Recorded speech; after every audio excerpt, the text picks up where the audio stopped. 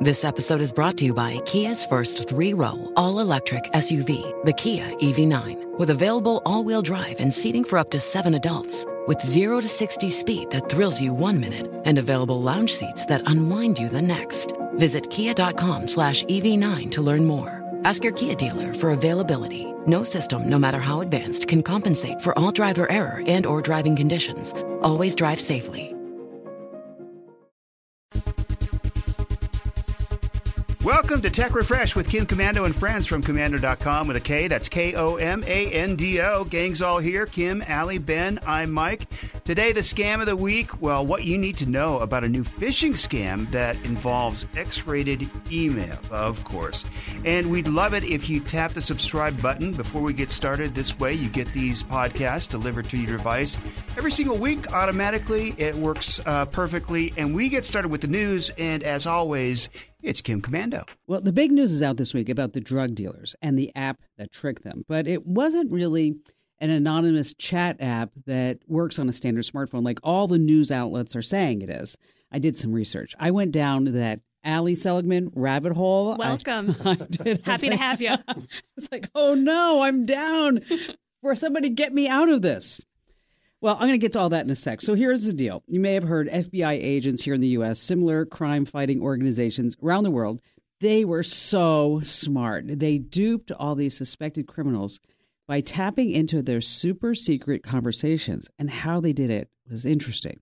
Now, there are things called hardened encrypted devices. Have you ever heard of this? No. Not that term, no. Nope. Hardened encrypted devices. Now, I didn't know about it either, but I went down that rabbit hole. So you can't buy one on Amazon or your local phone carrier store. You have to know someone who knows someone with these connections to get you one. They cost around $1,500, and you're going to pay for it using Bitcoin because you don't want to be traced, obviously. And at first glance, when you see a picture of it, it looks like a cheapo cell phone. But here's the deal. You can't use it to make phone calls. You can't get on TikTok. You can't get on Facebook, Twitter, or any place on the internet. Okay. The only thing that this hardened encrypted device does is let you use an app. And this app was developed by U.S. and Australian agents, and they called it Anom, but it's AN0M. But if you're a drug dealer, a trafficker, a criminal, and somebody's selling you a hardened encrypted device with a super secret app called Anom, right? Yeah. You're like, hey, this is actually pretty darn good. So the drug traffickers and the criminals, they start selling each other these Anom hardened encrypted devices. And they think that all of their conversations are totally secure. So they sell about 12,000 of them. And then 300, they say, criminal organizations are using these devices. But every single message that they're sending and receiving is being read by law enforcement, sometimes as the conversations are taking place. Incredible. Mm-hmm. Okay. So what do you think the message is about, right? Moving and selling drugs. So if you think about all the details that they have to tell each other, the ships, the containers, the captains, the locations, the amount, the street value, the cost, how to pay, who to pay. And some of these messages were actually on a blog, but they've been taken down. Drugs are being transported in hollowed out pineapples. Right? That's new, yeah. Sometimes in cans of tuna fish. And so the cargo looks like people at customs like, oh, pineapples, come on through, come on in. 800 people arrested so far. Wow. More to come. So the big question is, why did they tell everybody about this, right? I mean, yeah. If you're getting all this intel, why would you go public with it? Was this from the FBI? The FBI and Australian agents. I'll tell you about more of that in a second. Well, they released it because it was going to come out anyway with all the indictments.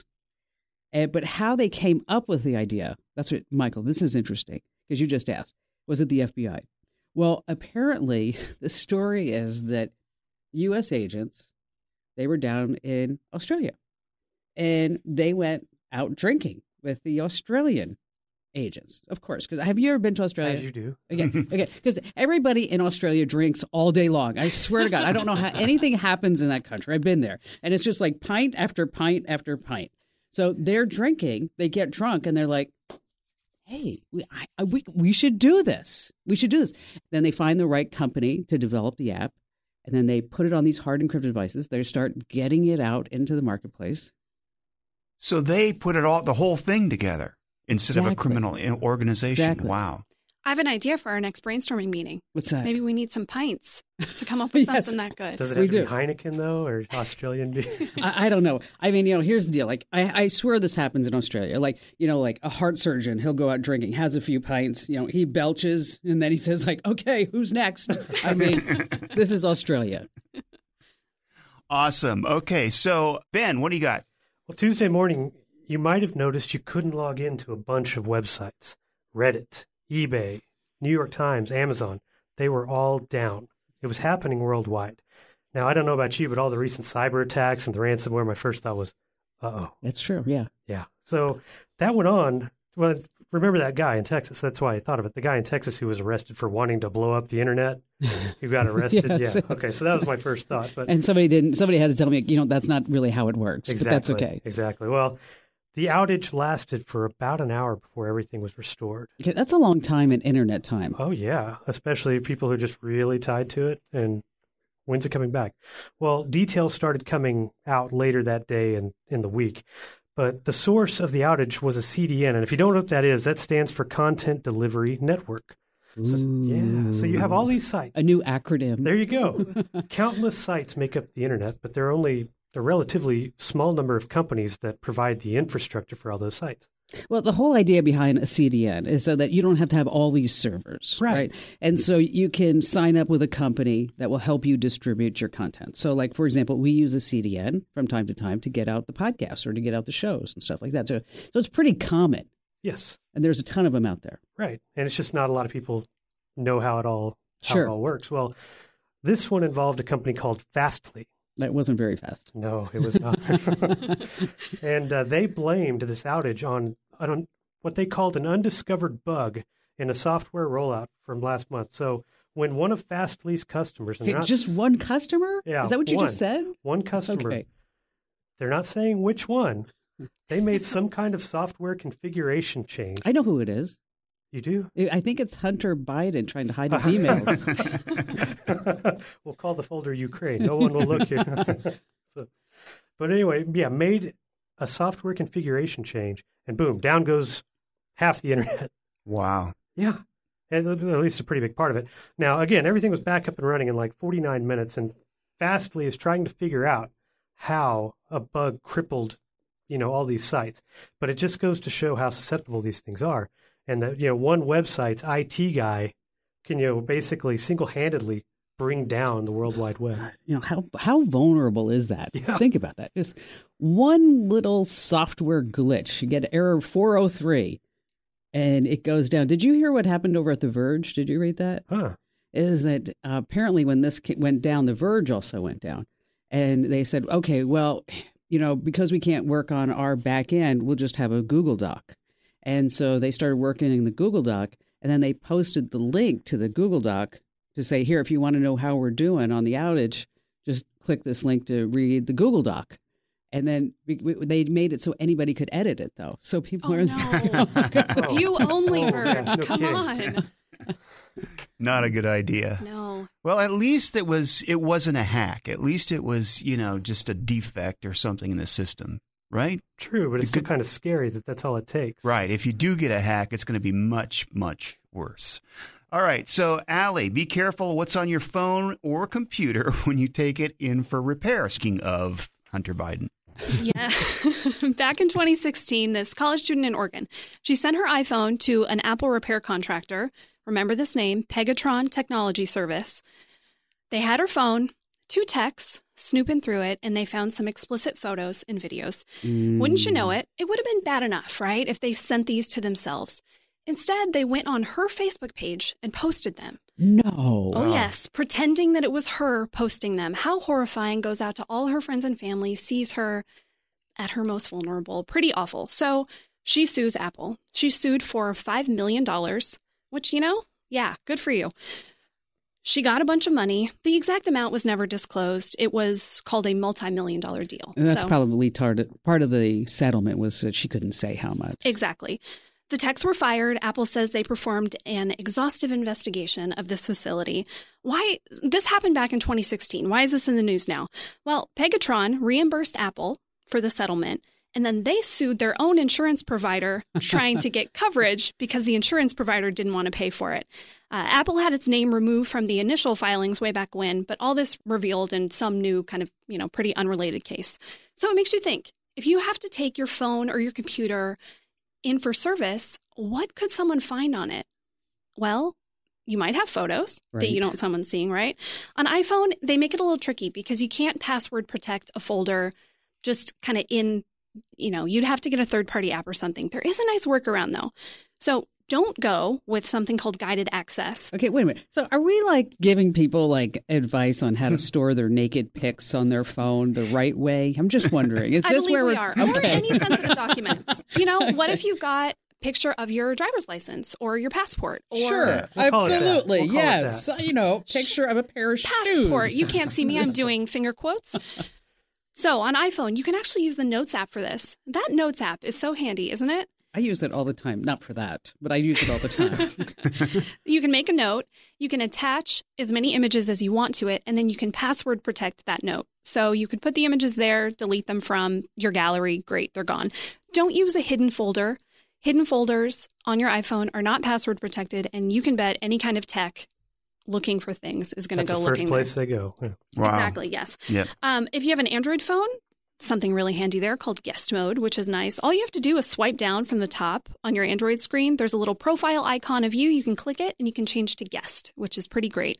That way, nobody can see your contacts, your photos, any other personal stuff. I always wish that, Apple would have that because it seems like that's a natural thing.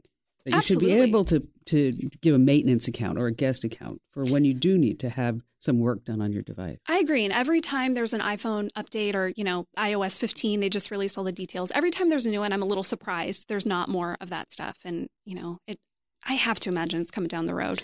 Do you know, a naked man, I don't know if you saw the story, a naked man actually broke into a church. Did you hear about that? Oh, no. Here's another one. How do you know? How do you know? Oh, come on. All right. The police chased him around and they finally caught him by his organ.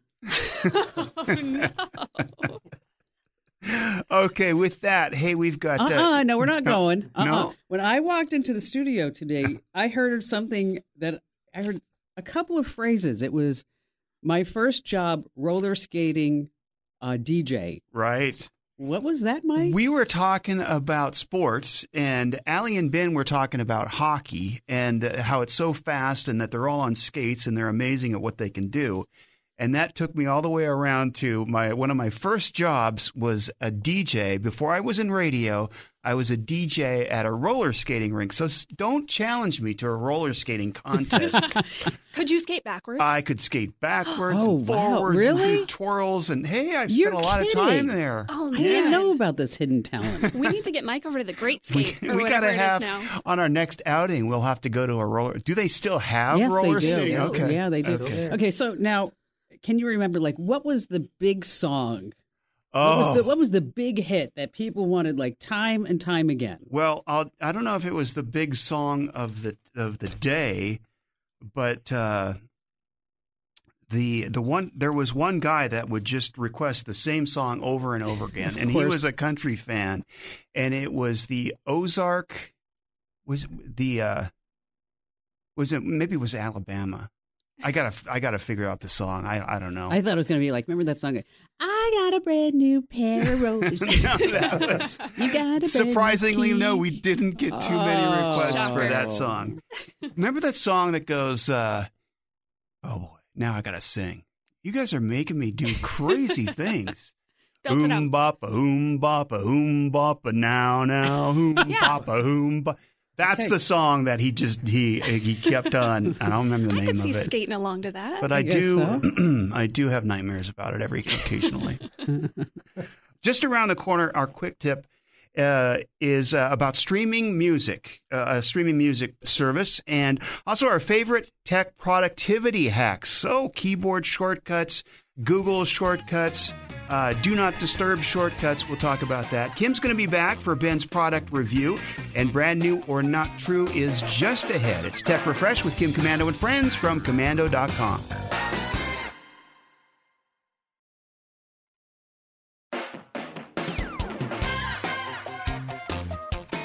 Welcome back to Tech Refresh with Kim Komando and friends from Komando.com. And Brand New or Not True is just around the corner. Right now, there's a tip for a streaming music service. Okay, pop quiz, guys. What is the most popular music streaming service? Oh, it's got to be... Say Spotify. Okay, Mike? Yeah, I'll go with Spotify. Yeah, it's Spotify. The last big survey was back in 2019, but Spotify is at about 35% of the market share. Apple Music is next. That's at 19. Amazon, 15. What do you two use? Amazon. Used to have Spotify. Now I've got Apple Music as part of those bundles. All right, and I am a Spotify gal. I like it because it's really easy to collaborate. I'm going to share one of my very favorite things to do. You can make a playlist with someone, and you can both add things to it. This is really fun. Maybe you're going to go on a road trip, have a party. Maybe you just want to make a playlist with a friend who lives far away. You have to do this on the desktop app. So you open it up, click on any playlist, and then there's a button that says Collaborative Playlist. You actually can do this in the mobile app too.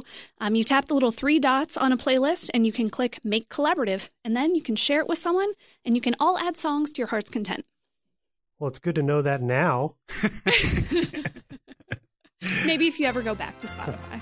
It's time now for America's newest national game show sensation, where you can play and guess, is it brand new or not true? Every week, literally thousands of new product sites, apps, and services are announced in the technology world. Some are destined for greatness, others not so much, and oftentimes products sound so crazy and outlandish. You sit back and think, what were they thinking? And then somebody's created a new tech millionaire. When playing Brand New or Not True, we'll present you, the home listener, with 3 product sites or ideas, and it's up to you to decide which 2 of the 3 are fake and which 1 of the 3 is real. Now, no cheating. You can't go to Google and put in a name, because we do give you the names. We trust you. I probably shouldn't, but we do. But anyway, don't cheat. And Ben's got the products. Ben is on a long-standing winning streak. I think it's about 5 weeks now. We got to do something about this. Yeah, we got to break this. Oof. Well, you probably just jinxed it. Thanks, guys. No. This week is all about 2-in-1. Okay. 2-in-1, okay? So newer cars, they're all about infotainment system, right? Long gone are the days of cassette players, and, built-in CD players aren't far behind. Well, here's your Father's Day idea for dads not ready to say goodbye to the past. The Memory Lane Retro Music System. It packs a front-facing CD slot and a top-loading cassette player while staying relatively small at 9 inches square and only 3.5 inches tall. So you power the memory lane through the DC port and connect it via auxiliary cable or Bluetooth, and then you can jam to your old CD or cassette collection in no time. Now, it's made to rest on a flat portion of your dash and stays in place thanks to a non-slip pad that's included. Now, nostalgia isn't always cheap, and the memory lane retails for $119, although it's on sale through the remainder of June, Father's Day, for $89. Now, if you pay $99, you get a combo CD cassette storage case that attaches to the back of the car seat headrest. So it's a cassette player and what else? And a CD player. CD player, cassette player. Go ahead. Product number 2. Okay, so think about the popularity of ultraviolet disinfection, particularly over the past year. Now it's in everything from stores where you shop to little boxes you put your phone and keys in. Now it's coming to the laundry room in the Samsung Smart Electric Dryer with steam sanitize and UV sterilization. The 7.5 cubic foot dryer is a front loader in black stainless steel with Wi-Fi connectivity and the added bonus of UV LED panels built into the inside of the door. So when there's 5 minutes left on any given drying cycle, if enabled, the system activates the ultraviolet system and then turns off when the dryer is complete. This dryer retails for $12.99. Okay. Pretty expensive. Go ahead. Okay. Other umbrellas may come and go, but the rain torch is here to stay. Sure, it's waterproof, but it also packs a fiber cage framing system made up of fiberglass and metal to withstand high winds. Not just that, it's called the rain torch because it also has a pivoting flashlight built into the handle that can shine a beam more than 300 feet away and last nearly 200 hours. That means better visibility for you and for drivers who might not otherwise see you. Now, you might think a well-built umbrella with a sweet pivoting flashlight would be heavy, but it actually weighs less than a pound. Now, while its usual retail price is in the $70 range, it's been known to go on sale for about $50. Wow. As always, fantastic products. The Rain Torch umbrella for $50. Great idea. Samsung Smart Electric Dryer for $12.99 with LED panels inside that disinfect the clothes. And then the Memory Lane Retro CD system. It plays cassettes and CDs. Awesome products week. every time. This is hard. Okay, so how do we start eliminating these? Samsung Smart Electric Dryer for $12.99. You know what? My initial thought when he was talking about this product was, well, that could be real. Mm-hmm. I'm looking at it now, and it doesn't make too much sense, so I'm going to go with that one. The one that I usually eliminate first is the one that's usually real. So I'm going to say the Smart Electric Dryer is real, the Rain Torch umbrella is fake, and the Memory Lane Retro CD system for Dad with his cassettes is fake. Oh, boy. All right. I can't pick the same one as you because I need one of us to be right. Better chance of winning. Hopefully. Okay. I do think the Samsung dryer, I know they have UV stuff. They have disinfecting little closets. I'm going to say the dryer, they don't need it. Mm-hmm. You get your disinfection through hot water in the washing machine. Oh, I want that Rain Torch. That sounds awesome. It also maybe kind of sounds like a Ben invention. Ugh. A Benvention, if you will. A Benvention. But I could also see you thinking, how can I listen to all these old CDs in the car? Let me invent the memory lane. I'm going to say the Rain Torch combination flashlight and umbrella is the real product. Okay. Good for Portland, Seattle folks. There you go. All right. Ben. Okay. Did one of us win? Just tell us if one of us won. Well, that would kind of ruin the surprise, that ruins wouldn't the surprise. it? So okay. Tell me what's wrong. All right. So the Smart Electric Dryer by Samsung. Oh, dang it. I made that up. Yeah. I made that up. Oh, and then you've got what Allie selected, the Rain Torch, which I'm sorry to say is real. Oh, yes! There you go. Oh, finally. Great job, yeah, I did Allie. look up the memory lane. Phew. The memory lane that? and the Smart Electric Dryer.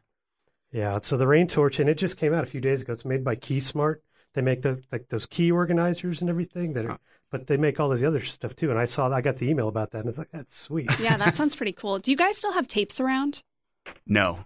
Somewhere in a box, maybe. Yeah. I still have some CDs, but man, cassette tapes, like all those maxi singles and all that stuff, long gone. Yeah. Yeah, me too. neither. CDs, a few CDs. No tapes. No tapes. My parents, I think, threw away all their tapes. All right, so that's it for this week's edition of Brand New or Not True. Thank you, Ben and Allie. And up next, we're going to take a look at our favorite productivity hacks, like, I don't know, keyboard shortcuts, multiple monitors. Also, the Do Not Disturb tasks in Google Calendar. We'll have to think about that a little bit. Also, our Scam of the Week. What you need to know about a new phishing campaign involving X-rated emails. It's the Tech Refresh Podcast with Kim Komando and friends from Komando.com.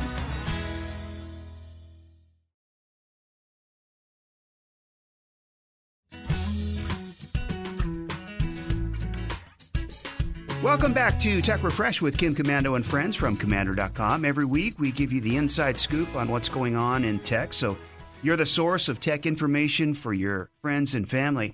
This week, we're going to take a look at productivity hacks across the board. Go ahead. Yeah, I was thinking about how much time tech saves us. And if you know the right shortcuts, the right tools, find things that work for you, it can really boost your productivity. Tech can also kind of tank your productivity. I thought this was so funny. There was a study by a company called Robert Half Technology, and they found that the average worker spends about 22 minutes every day dealing with some kind of IT issue. Think about how much time that is. Over the course of a year, that's 91 hours, which is like 2 weeks. A waste of time. So, number one, even if we're talking about your devices at home, make sure your stuff is updated. If you keep your tech updated regularly, that'll wipe out at least some of these problems that waste your time. if your system if you're not running the latest version of fill in the blank, yeah, you're going to run into issues. So let's get into some of the specific things we do to kind of boost our productivity. I'll start. I'm a big keyboard shortcut kind of person. When I pick up a new one that is handy, I add it to my repertoire, and I have a lot of things that I use time after time, and little things, right? Like there's one that Ben taught me that I love. Copy and paste, we all know. But if you are taking something from a different source and you want to paste it into a document, well, if you hold down the Shift key, so Control, V, and Shift, you don't get any of the formatting with it. That's a super easy one that keeps you from having to clear out formatting. I actually have a gaming keyboard at my home office setup. Ben, I know you do too. And I program some of the keys to do the things I want. So there's a dash that we use in writing, right? An M dash. It's not on the keyboard. Normally you would have to copy and paste it from somewhere or do a pretty complex keyboard shortcut that's like 5 different keys. Well, I can just hit G5 or whatever it is on my keyboard and I get the dash. I got the same button programmed in mine. So. That's great. Yeah. So if you've never tried one of those pretty fancy keyboards, you might think like, well, I don't need that. That's for gamers. They have some really awesome stuff that you can program in. Same with like your mouse. You can program the buttons on your mouse to do different things. I've got one that closes windows, which is pretty darn cool. That's great. Yeah. Yeah. So that's a good point as far as like if you use special software, all that software now is programmable. So if you do something all the time, I'm thinking we use Adobe Audition for editing audio, and I have a shortcut button for insert silence. So if we're, taking out breaths or whatever it is, it's just right there, boom, boom. And so that's what I use. Also, we were talking about Google Calendars. I block off stuff on my calendar so people are not trying to get appointments or whatever at certain times. They do it anyway, or at least they go, hey, can you do this later? And I always, yes. But blocking off times in my calendar is a big one. And Google Calendar, as I mentioned it's a huge productivity tool if you use it. Like we have reminders, like, for example, we want to send everybody a copyright reminder every year, once a year in November. So they change their copyrights on any copy or anything that they're using, all of the website stuff, everything.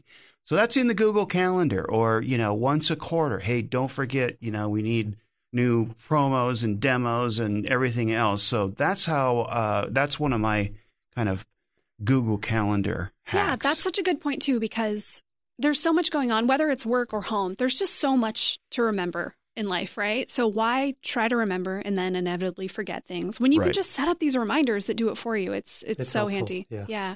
And go back to your keyboard thing. Yeah, I'll use the programmable buttons. Another good one is the Control-Alt-Delete.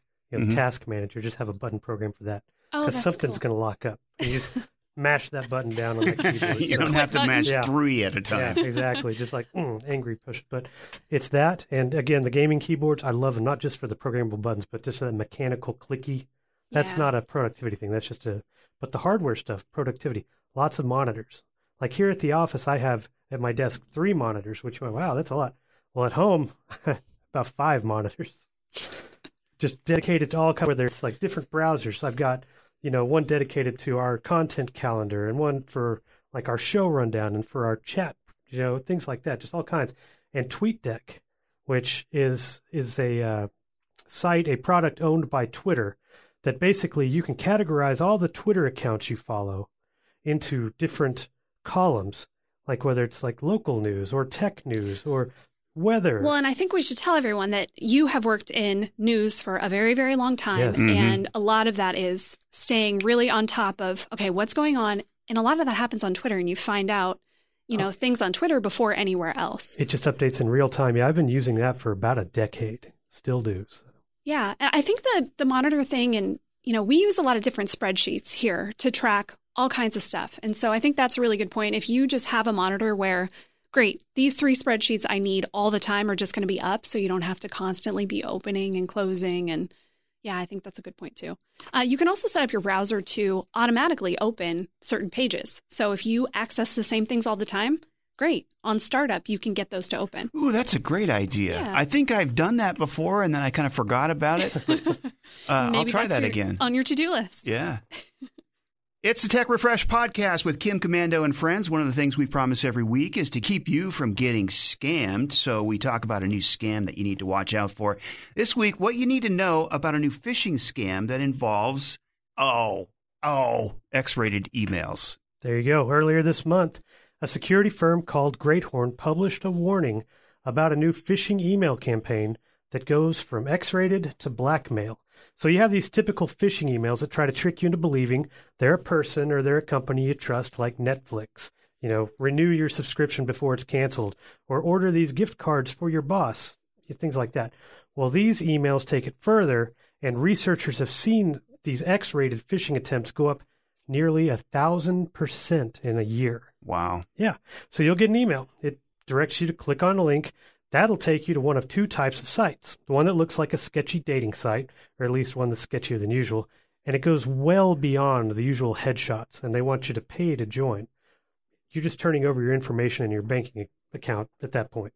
The other is a site with X-rated photos, and it wants you to confirm your zip code to find local people to meet up with. Mm-hmm. Yeah, once again, you turn over any personally identifiable information, whether it's payment or personal, and then you get another email. This one threatens you with blackmail unless you pay more or turn over additional info. And, it's bad. So we have all the details on these phishing emails at commando.com with tips to avoid being taken. But just remember, real people don't email naked photos of themselves to randos. Fall for it, and you're just going to be the one who is indecently exposed. Yes. All right. Speaking of productivity, here's a 12-year-old boy we're going to tell you about who, he was extra productive during this pandemic. He's going to put us all to shame. Also, Ben, you've got a product review, one of the things we look forward to every week. Just give us a little hint. What's it going to be? Well, it's about wearables, but not the kind you wear on your wrist like a smartwatch. I'm talking about a smart ring. Okay. A smart ring that not only just tracks how much you sleep, but really digs in to the quality of your sleep and overall health. It's a health tracker. All right, we'll look forward to that. And Kim will be back for that as well. It's the Tech Refresh podcast from Kim Komando and friends and commando.com.